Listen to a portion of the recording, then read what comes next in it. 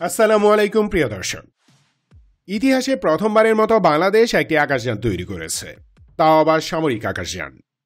ঘটনাটি বাংলাদেশের প্রাযুক্তিক শিল্প খাতের জন্য মহা গুরুত্বপূর্ণ একটি মাইলস্টোন। বছর কয়েক ধরেই শুনছিলাম যে বাংলাদেশ বিমান বাহিনী দেশেই যুদ্ধবিমান তৈরি প্রজেক্ট বাস্তবায়ন করছে।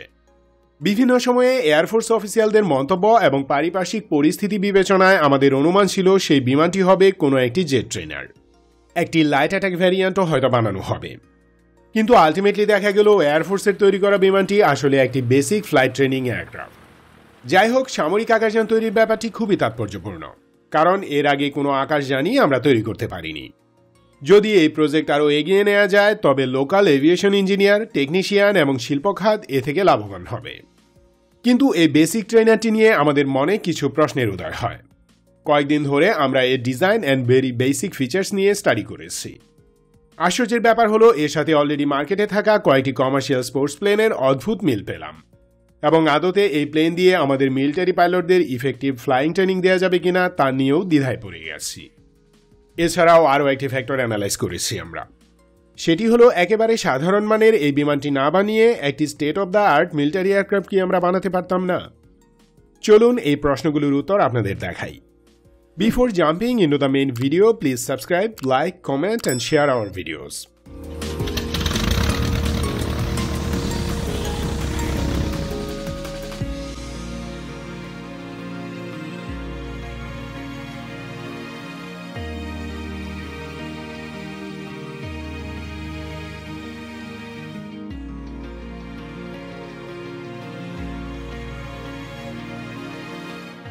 2018 সালে বাংলাদেশ বিমান বাহিনী দেশেই একটি ট্রেনার এয়ারক্রাফট তৈরির পরিকল্পনা হাতে নেয়।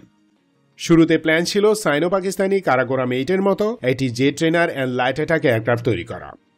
তখন আমরাও বলেছিলাম বাংলাদেশ একটি জেট ট্রেনার টাইপের বিমান তৈরি করবে, কারণ জানতে পেরেছিলাম যে বিমান বাহিনী জার্মানি থেকে একটি সাবসনিক উইন্ড কিনেছে। যে কোনো আকাশযান বা প্রজেক্টাইলের এয়ারফ্রেম ডিজাইন ভ্যালিডেশনের জন্য উইন্ড টানেল অত্যাবশ্যক। এয়ারক্রাফটের সঠিক আকার আকৃতি নির্ধারণ, ত্রুটি শনাক্তকরণ এবং সার্বিক ডিজাইন ফিচার্সসমূহ যাচাই বাছাই করা হয় উইন্ড টানেল দিয়ে। তাই বিমান বাহিনীর উইন্ড টানেল কেনা দেখে আমরা খুবই আশান্বিত ছিলাম, কিন্তু বাস্তবে বানানো হলো প্রপেলার চালিত একটি basic trainer. Bangabandhu aeronautical centre বা বিএসির তৈরি বঙ্গবন্ধু বেসিক ট্রেনার-1 একেবারে প্রাথমিক পর্যায়ের একটি আকাশযান। এ ধরনের প্লেন দিয়ে স্পোর্টস বা সাফারি টাইপের ফ্লাইট পরিচালনা করা হয়। বাংলাদেশ বিমান বাহিনী ফাইটার পাইলটদের প্রশিক্ষণের জন্য Chinese PT-6 basic training aircraft use করে আসছে বহু আগে থেকে। প্রায় 2 স্কোয়াড্রন PT-6 এখনও সার্ভিসে আছে। বঙ্গবন্ধু বেসিক ট্রেনার-1 বা BBT-1 এর বিষয়ে যে কথাগুলো বলা হচ্ছে তা আসলে বাড়াবাড়ি কিনা তা এই ভিডিওর শেষের দিকে বুঝতে পারবেন। যাই হোক, BBT-1 এর টেকনিক্যাল ফিচার্সগুলো দেখি চলুন। আকার আকৃতি: দৈর্ঘ্য 16 থেকে 20 ফিট, উচ্চতা 5.5 থেকে 6 ফিট, ডানার দৈর্ঘ্য 27 থেকে 30 ফিট, ওজন 400 থেকে 700 কেজি, ক্রু 2 জন, ইঞ্জিন 80 থেকে 100 হর্স পাওয়ারের একটি রোটেক্স 912 UL অথবা 912 ULS, এন্ডুরেন্স বা ফ্লাইট টাইম আনুমানিক 2 ঘন্টা, গতিবেগ ক্রুজ স্পিড 140 থেকে 150 এবং maximum speed 180 kilometre per hour, G limit +4-2, thruster 3 ব্লেডের propeller, avionics, radio communication system, weather and altitude measuring equipment ইত্যাদি প্রাইমারি টাইপের এভিওনিক্স যুক্ত করা হবে। ফ্লাইট ক্যাডেটদের ট্রেনিংয়ের জন্য seat arrangement side by side. এখানে প্রদত্ত প্রতিটি টেকনিক্যাল ইনফরমেশন আনুমানিক, কারণ BBT-1 এর স্পেসিফিকেশন সংক্রান্ত কোনো তথ্য বিমান বাহিনী এখনও প্রকাশ করেনি। কিন্তু মার্কেটে থাকা হুবহু একই মডেলের অন্য বিমানগুলোর টেকনিক্যাল শিট যাচাই করে আনুমানিক এই তথ্যগুলো দেয়া হলো। মোদ্দা কথা, BBT-1 মূলত একটি কিট এয়ারক্রাফট। এগুলো অ্যামেচার বা হোম বিল্ড এয়ারক্রাফট নামেও পরিচিত। ফার্স্ট ওয়ার্ল্ডে ব্যক্তি উদ্যোগে এভিয়েশন ইঞ্জিনিয়াররা এমন বিমান তৈরি করতে পারেন বা করেন। সো BBT-1 কোনো টেকনোলজিক্যাল মার্ভেল না।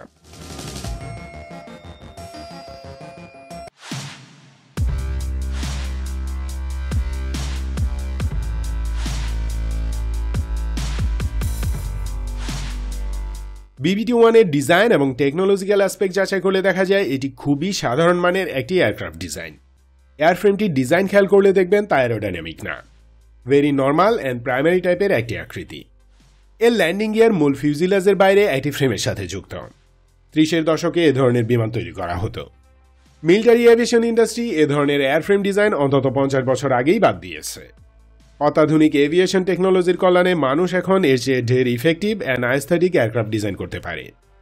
সুপার ডুপার ইন্ডাস্ট্রিয়াল কম্পিউটার এবং আর্টিফিশিয়াল ইন্টেলিজেন্স এইডেড ডিজাইন টেকনোলজির বরাতে তৃতীয় বিশ্বের অনেক দেশ এর চেয়ে বেটার ডিজাইন করতে সক্ষম। অথচ বাংলাদেশের সরকারি বাজেট পাওয়া বঙ্গবন্ধু অ্যারোনটিক্যাল সেন্টার এমন একটি এয়ারক্রাফট ডিজাইন করেছে যা সেকেন্ড ওয়ার্ল্ডের একদল ইঞ্জিনিয়ারিং স্টুডেন্টের কাজ। বিপুল বাজেট হজম করে তৈরি করা এই বিমান আমাদের সত্যিই হতাশ করেছে।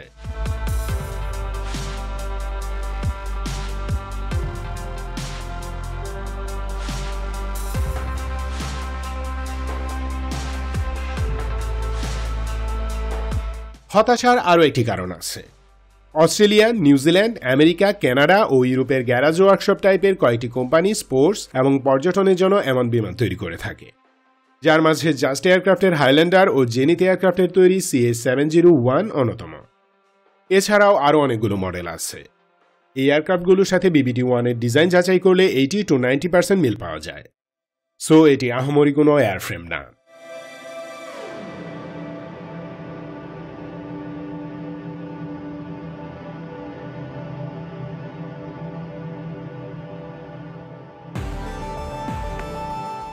ভিডিওর এই পর্যায়ে এসে অনেকেই আমার পিন্ডি চটকাচ্ছেন। চটকান, কোনো সমস্যা নেই। কিন্তু আমার প্রশ্ন হলো, যেহেতু আমরা মধ্যমায়ের দেশ, বিশাল জিডিপি আমাদের এবং ক্ষেত্রবিশেষে ইউরোপ আমেরিকা থেকেও এগিয়ে, তাহলে এমন প্রিমিটিভ প্রযুক্তির একটা এয়ারক্রাফট বানিয়ে রাষ্ট্রীয় সম্পদের অপচয় কেন করা হলো?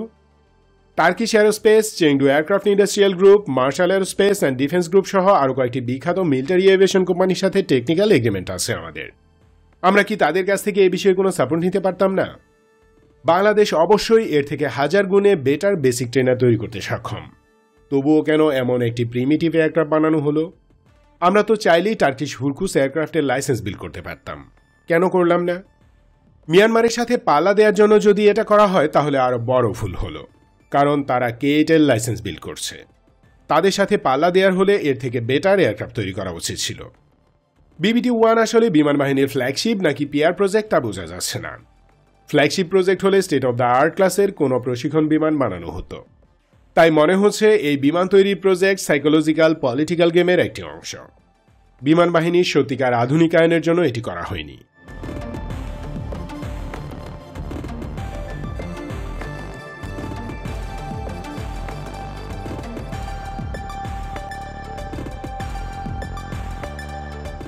বড় হতাশার কারণ হলো এর উপযোগিতা নিয়ে। এই এয়ারক্রাফট মিলিটারি পাইলট ট্রেনিংয়ে ঠিক কতটুকু কাজে আসবে তা নিয়ে যথেষ্ট সন্দেহ আছে। কারণ মিলিটারি পাইলট ট্রেনিং ছেলেখেলা নয়। সাধারণ কমার্শিয়াল পাইলট ট্রেনিং থেকে তা হাজার গুণ বেশি কঠিন। এ ধরনের প্রশিক্ষণে চূড়ান্তভাবে নির্ভরযোগ্য বিমান দরকার, না হলে ফ্লাইং সম্পর্কে সম্পূর্ণ অজ্ঞ একজন ক্যাডেটকে সঠিক উড্ডয়ন প্রশিক্ষণ দেওয়া অসম্ভব। অনাকাঙ্ক্ষিত অ্যাক্সিডেন্টের ভয়ও আছে। তাই মনে হচ্ছে BBT-1 দিয়ে বিমান বাহিনীর নতুন পাইলটদের প্রশিক্ষণ প্রদানের বিষয়টি একেবারেই অনিশ্চিত। যাই হোক, নতুন ক্যাডেটদের ফ্লাইং ট্রেনিং দেওয়ার জন্য বিমান বাহিনীর কাছে 12টি জার্মান গ্রব G-120TP ও 24টি PT-6 আছে। আরও 12টি G-120TP ও 3টি G-115 অর্ডার করা হয়েছে। আগামী 10-15 বছরের নতুন কোনো বেসিক ট্রেনারের প্রয়োজন নেই। সো মহামূল্যবান অর্থ খরচ করে এমন একটি বিমান বানানোর মানে হলো পলিটিক্যাল স্টান্টবাজি।